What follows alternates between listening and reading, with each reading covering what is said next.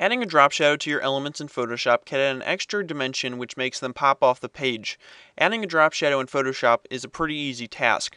First, select the layer that you want to apply the drop shadow on. Then, click on the FX button on the bottom of your Layers panel and select Drop Shadow from the menu. Now from this window, you can adjust the blending mode, the opacity, the spread, size, distance, and more. So make sure that you have preview checked on and play around with these settings until you get something that you like. And once you have something you like, make sure and click on the OK to apply those changes. Now you have your drop shadow applied, and to edit the drop shadow again at any time, you can just come over to your Layers panel and double click on the layer style, and you can edit it from there. So this has been a 60-second tutorial by River City Graphics. Be sure to subscribe, rate, and comment for more.